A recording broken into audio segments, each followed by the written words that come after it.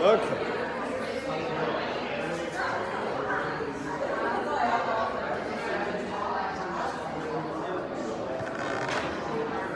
All right, we're gonna get started.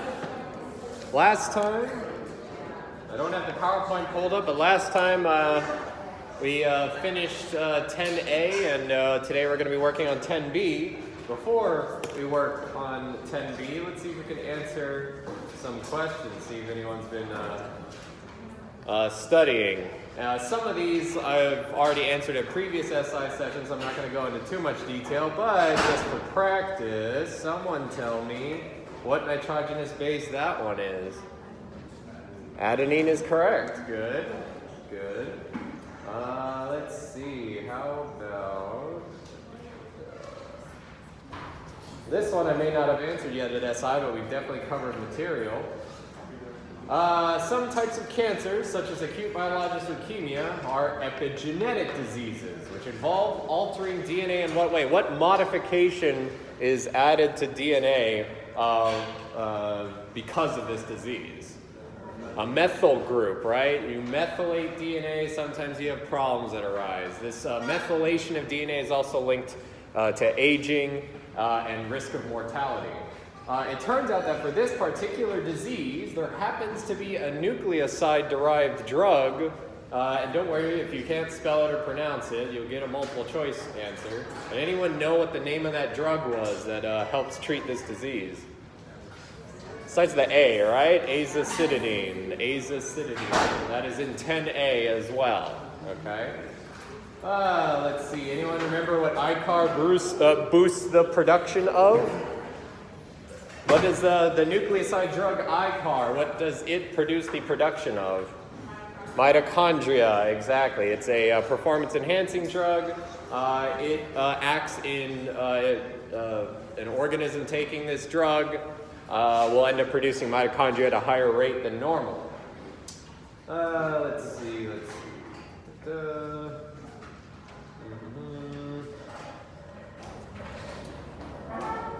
Okay, all this we'll talk about today. Okay. A lot of this other stuff is just memorization stuff. Okay. So, today, the very last thing that I talked about last time, and I'll probably review it a little bit more today, is the difference between the phrase polycistronic and monocistronic and how that relates to prokaryotes and eukaryotes. So, just a quick review since I reviewed it in detail last SI session. Okay. So remember last time we talked about the very first difference between prokaryotic stuff and eukaryotic stuff. A majority of exam 3 and about half of the final exam will be based off information you learn about prokaryotic DNA replication, transcription, translation, and eukaryotic. And in order to understand both of these, you have to be able to compare and contrast them to each other. So the very first thing that we talk about is prokaryotic mRNA versus eukaryotic mRNA. All right? For prokaryotic mRNA, they use the phrase polycistronic. And in terms of memorization, I just remember that polycistronic represents prokaryotic because they both start with the letter P. Eukaryotic is the other word, which is monocistronic. I don't have anything fancy to memorize that.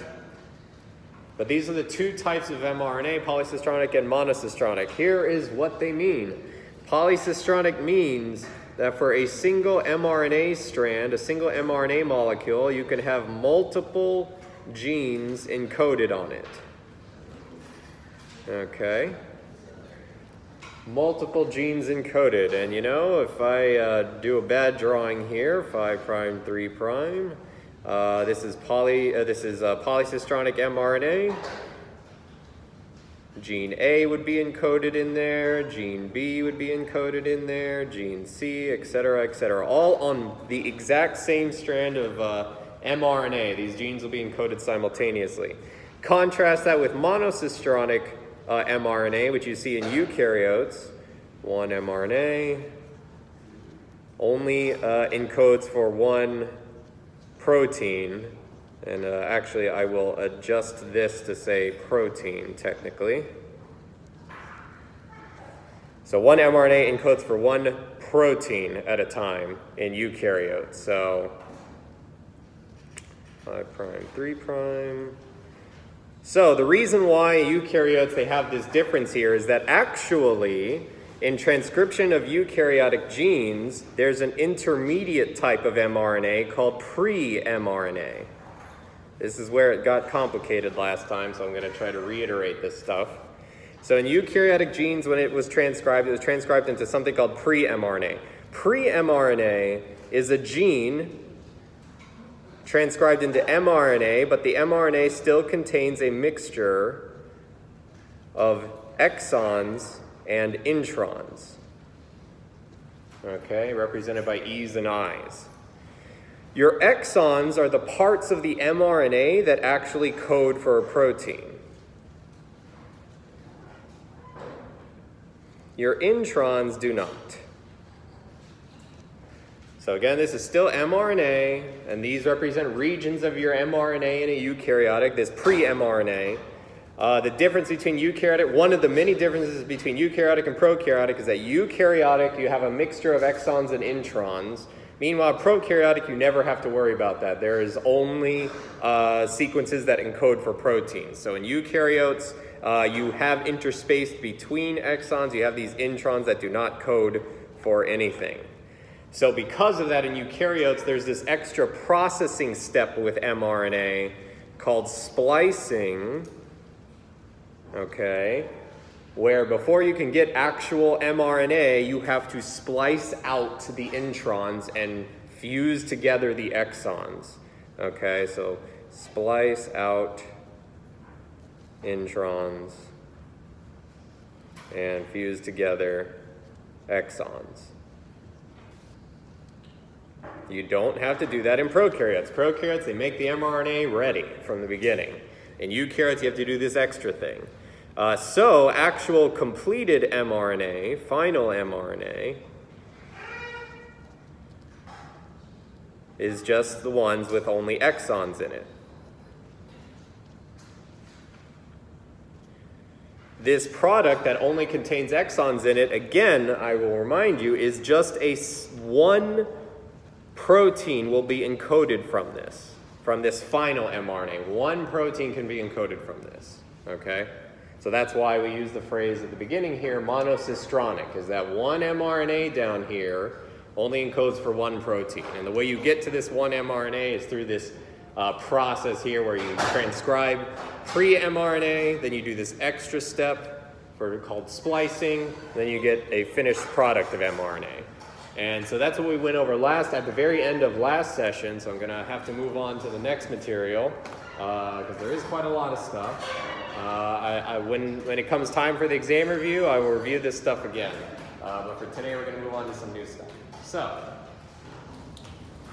by the way, everything that I just talked about is listed in these first few slides in 10B, so please review them. Okay, so 10B goes into more detail about the different types of RNA and some interesting applications and science that is done regarding RNA and DNA. So first, they go into a little bit more detail about the other type of RNA called rRNA. The first stuff that we just talked about earlier was mRNA stuff. This is rRNA. So rRNA, you don't have to know the really super crazy details like in this class. The only important stuff about rRNA is the fact that it is a component of ribosomes. Ribosomes, you might remember from Bio 1 or 2 or whatever, those are the organelles that actually make your proteins in your body. So it turns out ribosomes as an organelle component are made of a lot of rRNA. Let's see, yeah, there's some numbers associated with that. You know, if you want to compare, you don't have to memorize numbers really. Just note that the numbers in general, the numbers they use to notate prokaryotic ribosomes, 30S and 50S, notice that those numbers are smaller than the numbers they use to indicate eukaryotic ribosomes, which are larger, 40S and 60S. This is an overly complicated way of telling you guys that eukaryotic ribosomes are larger than prokaryotic ribosomes, which is the main thing here. And that kind of makes sense, right? A eukaryotic organism is more complicated. It probably needs a larger ribosome in order to translate more complicated sequences. So bottom line, ribosomes are found everywhere. Eukaryotic ribosomes are larger. Oh yeah, and this interesting thing here, in order for these things to actually work in both prokaryotes and eukaryotes, they need magnesium. You guys remember the term in, I guess it would be exam 2, what term is used to describe magnesium if it's required for these things? Cofactor, right? Cofactor. Magnesium is a cofactor for these ribosomes. Okay. Remember also earlier in 10a that there are some special nitrogenous bases that sometimes arise. You don't have to memorize any of them, just that if you do read them somewhere, those special bases are most commonly going to be found in ribosomes. Again, ribosomes are made of RNA. RNA can have some special modifications to them. It's not really a big deal, so I'm going to move right along. All right, transfer RNA. You'll get more detail about tRNA when you get to chapter 30a, I believe. So this is just some brief mention of it. Bottom line, the point of the function of tRNA is that it is an RNA sequence that has an amino acid attached to it. Okay? Remember that the central dogma says that at the very end of the central dogma, ribosomes will read mRNA in order to translate them into proteins. In order for them to do that, there has to be an intermediate molecule that links mRNA to the amino acids that you find in proteins. The molecule that does that is transfer RNA. Transfer RNA is an RNA that has amino acids attached to it. More details will, of course, be given in chapter 30. Okay, now we get to some, in my opinion, actually pretty cool stuff that is more of what is going on currently in science, and you will be asked about this a little bit. And that first topic here is something called siRNA. So first, I'm going to draw, and then I'm going to draw like a simplified version of the diagrams that you see in your notes, and then we'll go back to the diagrams in the notes. Okay. So, siRNA. You might remember from last session that siRNA has two kind of general names they use to describe it. The one that a lot of people call it is a silencing RNA, which is not technically the name of it, but it does give a hint on what this thing will do. So feel free to memorize it as that name. The actual name of it is short interfering RNA. Interfering.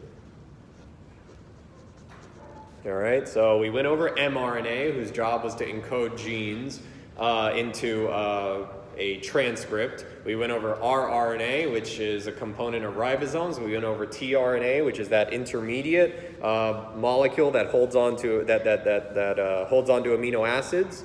Now we get to some special ones, and that is siRNA, and the name of it is short interfering RNA. The end goal of siRNA, I'll jump to the end first and explain the intermediate stuff here. The goal of siRNA is to silence expression of a gene. And here, what does that mean? So, silencing RNA is both made naturally and we can do it artificially. In other words, we can create siRNA in the lab and actually induce artificial silencing of gene expression. But what does either of those mean? Well, let's go back to the central dogma. Central dogma says there's some DNA. Actually, I'll draw this horizontally, my bad. There's some DNA. It gets transcribed into RNA, mRNA. And mRNA gets translated into proteins. Okay? The end goal of siRNA, these small fragments of RNA, what they will do is they will look for a specific mRNA, okay? So these siRNAs are going to look for a specific mRNA and bind to it, okay? So I'm going to say there's some siRNA here that's floating around. It's going to look for a particular mRNA, bind to it, and make it impossible for the mRNA to be translated into protein. Okay? So silencing of gene expression can technically happen many different ways. The way siRNA does it is by interfering with the ability for the mRNA to be translated into protein. Okay? Remember that silencing of gene expression means as long as you interfere with any of these steps in the central dogma, as long as you prevent the production of a functional protein, you are silencing the expression of some gene. And you can do it in many different ways. In 10a, we learned that epigenetics influences gene expression by methylating DNA. This example of silencing gene expression is that siRNA is kind of like a hunter. It is going to go look for a particular mRNA strand, bind to it, and in a process I'm going to talk about in a second, just make it so that it's impossible for a ribosome to actually translate the mRNA into a protein anymore. Okay? Again, this siRNA is made both naturally and we can also make it artificially to do experiments, but that's the end goal of siRNA. So now let's go into the actual mechanism, but that's the end goal for it. All right. So where does siRNA come from? siRNA is very unique in terms of naturally made siRNA, and that it actually comes from double-stranded RNA, which sounds weird, right? We learn mostly that only DNA is double-stranded and RNA prefers to be single-stranded. There are a few cases where RNA sometimes comes in a form where it is double-stranded RNA. Okay. There's a few examples such as viral RNA. And I always forget the other two examples, so pardon me while I go to the slides. Let's see. It is... Here's viral RNA right here. MicroRNA right here. Is the third example. Something called self-copying gene sequences. I'm not too familiar with that, but in terms of memorization and everything, those three things in red here are your sources of double-stranded RNA that will eventually be used to make siRNA. Okay? But for my explanation, I'm just going to use the general nomenclature of double-stranded RNA, but there are sources in your notes that will tell you where the double-stranded RNA comes from. Okay. So we start with double-stranded RNA, and it goes either it is made in a particular cell or it is made outside the cell and gets transported into the cell.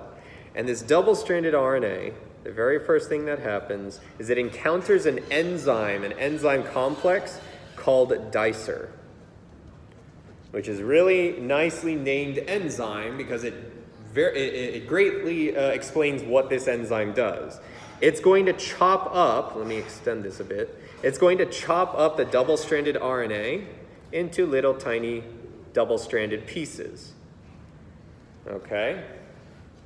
Each of these tiny double-stranded pieces, each one is double-stranded siRNA. Okay. All right, each of the tiny pieces is double-stranded siRNA. These short pieces of double-stranded siRNA are pretty unstable, so actually, after these are made, almost immediately, each of these double-stranded pieces of siRNA will denature to form single-stranded siRNA.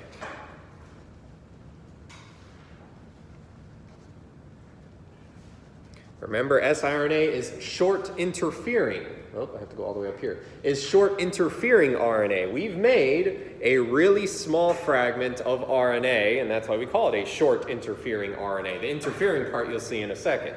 But this is a really short fragment of RNA that was made because an enzyme dicer was able to find some double-stranded RNA and chop it into pieces.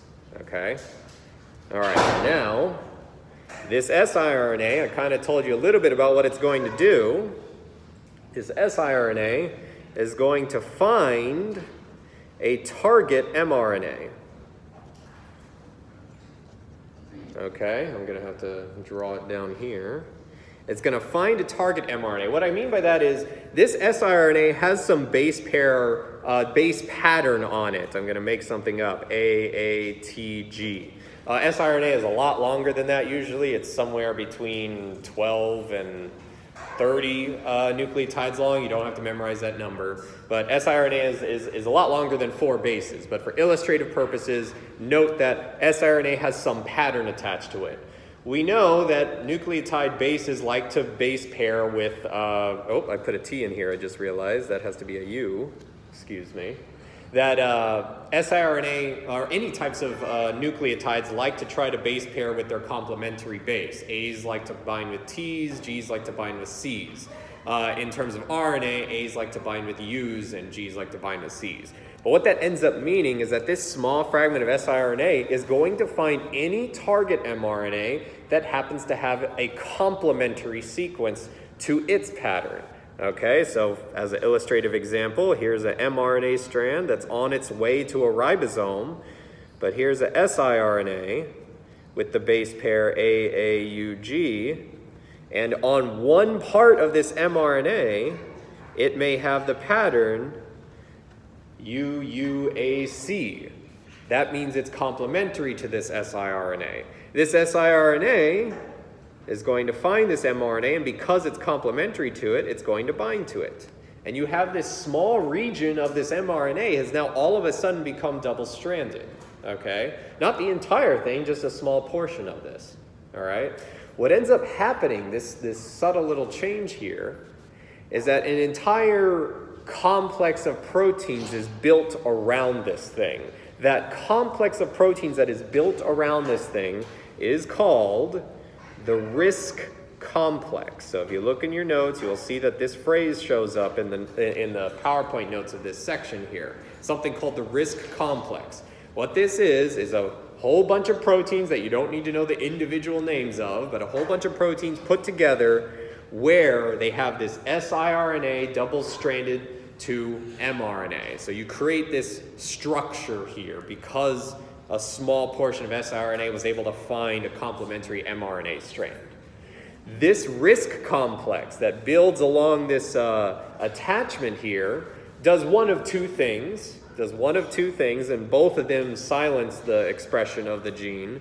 One possibility is if this siRNA binds very strongly to the target mRNA, it's very highly complementary, this RISC complex will destroy the mRNA.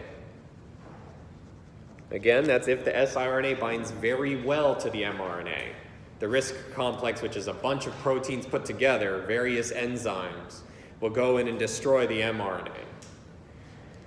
The other possibility that this RISC complex can do is that even if the siRNA doesn't bind perfectly to the mRNA, let's say it binds just okay, the RISC complex will stay bound to the mRNA.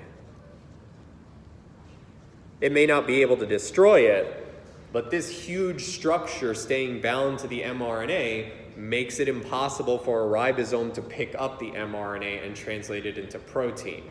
All right, so again, reiterating, two possibilities for the RISC complex. One, it either destroys the target mRNA, and if so, that makes it definitely impossible to translate it into a protein. Or two, it just stays attached to the mRNA, thus making it impossible for a ribosome to even pick up the mRNA to translate into a protein. The bottom line, no matter which pathway it decides to do, is that you are unable to translate the mRNA into a protein. And if we go way back to the beginning, the reason why that is because this small interfering RNA is interfering with the translation of this mRNA by binding to it, okay? So for comparison's sake, let's take a look at the picture, at the way better drawn picture they have in the notes after you've been given that intro. So let's see what the pictures in the notes look like, because they're a little complicated, but they look better. All right, this first slide, because this siRNA diagrams are split up into two slides, one of them here is talking about how siRNA is made in the first place, and the other slide tells you what siRNA does. So this slide is saying, well, there's a bunch of different sources of double-stranded RNA. You get it in the from viruses, you get it from microRNAs, and I guess that's self-copying gene sequences. Either one of these sources, when they go into the cytoplasm, they will find an enzyme called dicer, which I drew earlier. This dicer enzyme is just going to cut apart the double-stranded RNA into tiny fragments of double-stranded siRNA. You'll also see that this is the same mechanism to make shorter microRNA strands. Don't worry about what microRNA strands are. That's not talked about in detail in this class. But in terms of siRNA, dicer makes these short siRNA fragments. The next diagram tells you what the siRNA actually does. So starting on the left here, you have this double-stranded siRNA that actually unwinds, like I said earlier, almost immediately unwinds into single-stranded siRNA. And then it's going to travel around the cytoplasm until it can find an mRNA target, indicated in purple on this diagram here, and bind to it. And notice that on this mRNA target, a whole bunch of proteins accumulated around it, forming what is called the RISC complex, and that's what the acronym stands for, RNA-induced silencing complex, but it's fine to just memorize it as the RISC complex. This RISC complex can do one of two possible things illustrated here. One, the RISC complex can destroy the mRNA by cutting it into pieces. When you destroy the mRNA by cutting it into pieces, the ribosome is unable to actually make the protein that the mRNA was intended for. The other possibility was that the RISC complex just stays bound to the mRNA, and that again only happens if the siRNA does not perfectly match the target mRNA. You see this little mismatch here. Well, the RISC complex is still able to inhibit the translation of the mRNA by just creating these large structures on the mRNA strand, making it impossible for a ribosome to translate it. Bottom line, whichever method it decides to use, no protein is made. So this is the mechanistic way of how siRNA works, all right? The most important thing after understanding the mechanism is just what is the general function of siRNA, and again, that is to silence the expression of a particular protein. In terms of medicine, there are a lot of diseases that exist because there's an overexpression of some protein. A lot of genes called oncogenes, which are cancer-causing genes, happen because too much of that protein is made. It's more than what is supposed to be made. So there is currently various therapies called siRNA therapies or inhibitor RNA therapies. It's all under the same umbrella term. Those siRNA treatments, as you can see, are applied because what they will do is they will try to specifically silence the expression of those harmful proteins, doing so by binding to mRNA. All right, so that's to give you a little bit of a better context of why this even matters. Again, there are therapies being done right now where they make artificial siRNA to specifically target mRNA that would have been translated into a harmful cancer-causing protein. Okay, and I believe that might be one of the next slides. Yeah, this next slide lists a bunch of examples of the uses of interfering RNA. So you can take a look at that for context purposes, but this is more just for context rather than memorization. Again, there's a lot of applications for interfering RNA, and some might even say it's actually better than a lot of current chemical inhibitors that we have for proteins. Right now, majority of drugs on the market exist to try to inhibit proteins. This is a fairly new technology that exists to try to inhibit the mRNA so that you can't make the protein in the first place. So it's a wide field that's currently being researched. All right. Sometimes, by the way, let's see if I can see it here. If Dr. Hastings hasn't talked about it yet, he will, or if he skipped over it, maybe it's not important this year. Is this particular target? I don't know much about it, and if it's on the final exam, I'll review it more in detail. But this particular target protein is responsible for a condition called hypercholesterolemia, which just means someone makes higher levels of cholesterol than normal. That is currently treated via a siRNA drug. So there may be more details given in class, but that's the limit I have in terms of my personal knowledge on that. So I'm going to skip. Yeah, there's some diagrams on here that illustrate this, but I'm just going to skip right along. Okay, so before we move on, let's see if we can answer some things to reinforce. Oh, all right, I forgot to ask you guys about these things. That should be pretty easy. Sometimes on the exam, you may be given a single-stranded nucleotide sequence, and you may be asked to write either the complementary DNA sequence or the complementary RNA sequence. So that shouldn't be too difficult, right? So let's start here. Here's our single-stranded DNA. We need to make a complementary DNA sequence. Remember that DNA is in a double helix shape, but there's another word we use to describe the shape of DNA. Anyone remember what that word is?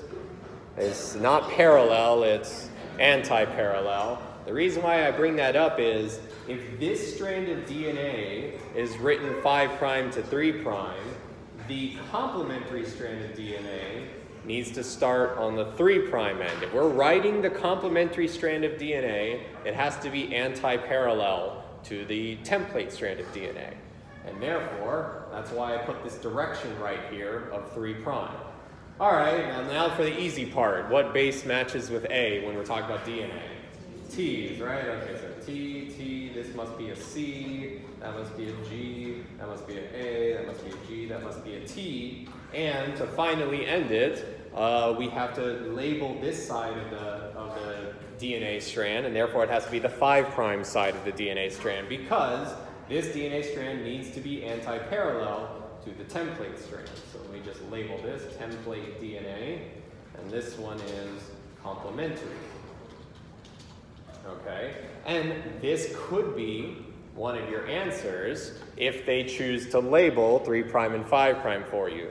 The reason why I say this is, on the exam, two choices might show up. If this was a question, it won't be this easy, but if this shows up as a question, you might see two different answer choices. One will be written like this, and another one will be written like this. Make sure I wrote that right. I think so. Which would be the right answer choice, A or B, for the answer for the complementary DNA of that template DNA?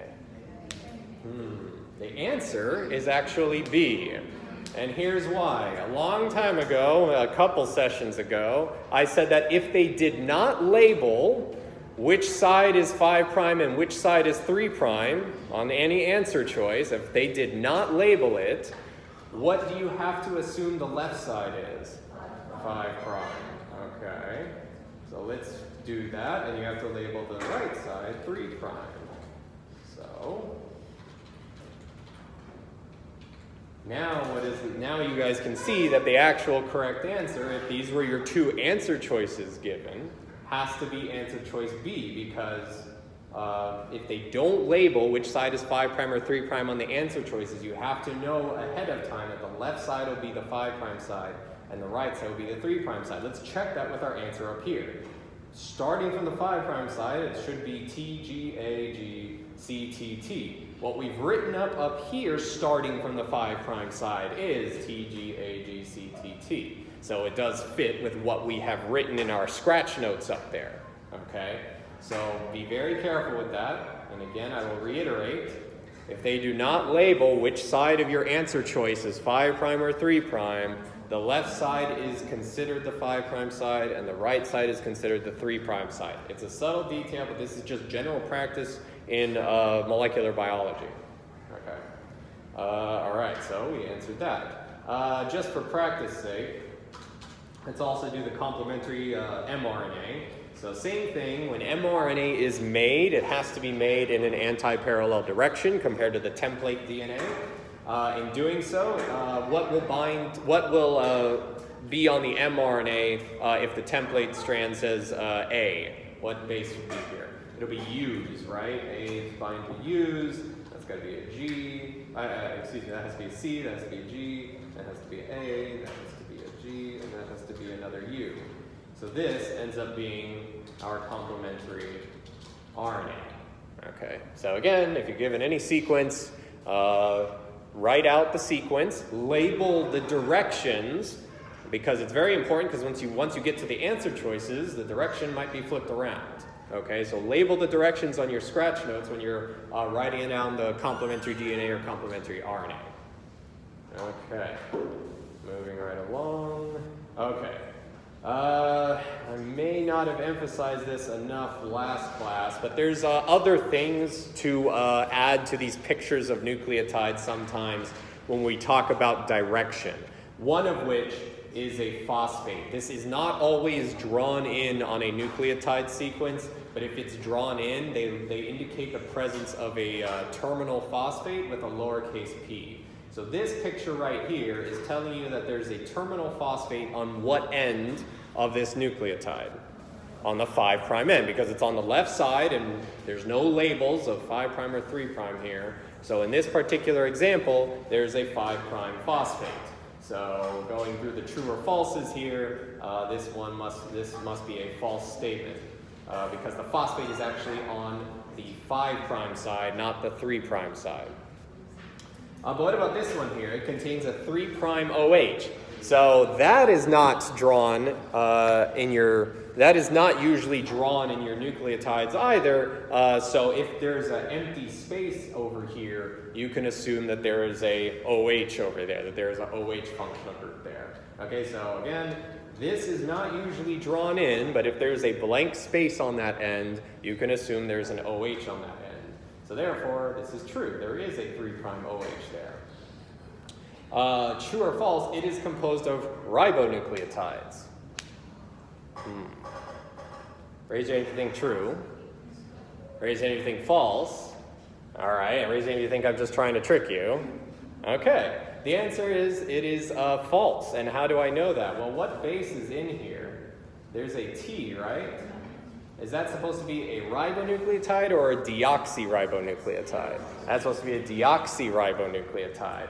So this is a false statement. It is not made of ribonucleotides. It is made of deoxyribonucleotides. And the quickest way to tell is just look at what base is present or not in the sequence.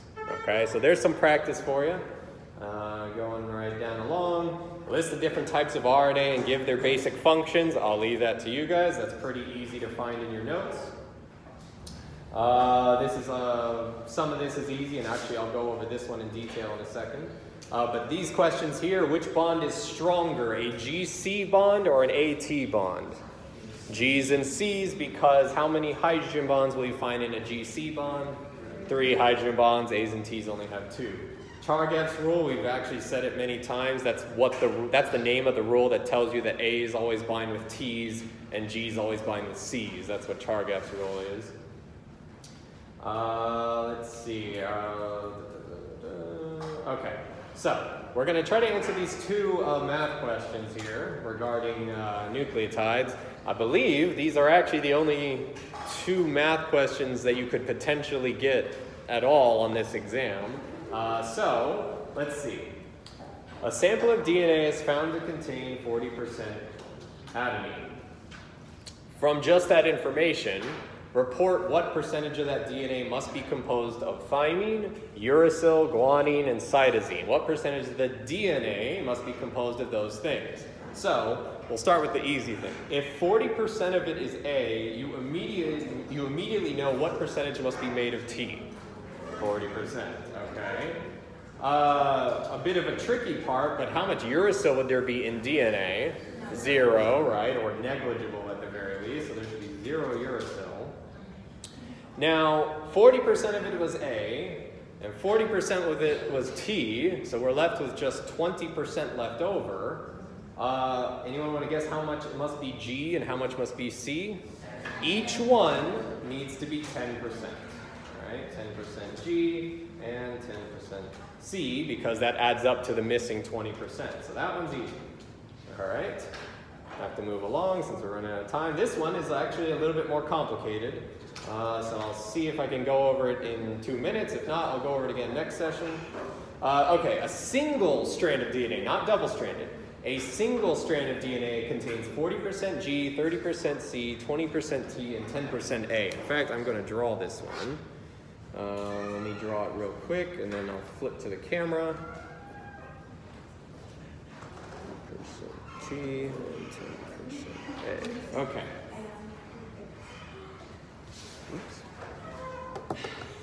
Okay, sorry for my bad handwriting, but this is what we have here. A single-stranded DNA strand is composed of these percentages of these bases. They want you to figure out what is the percentage of, I'll pick one here, it might be different from what it's asking. What's the percentage of G in double-stranded DNA?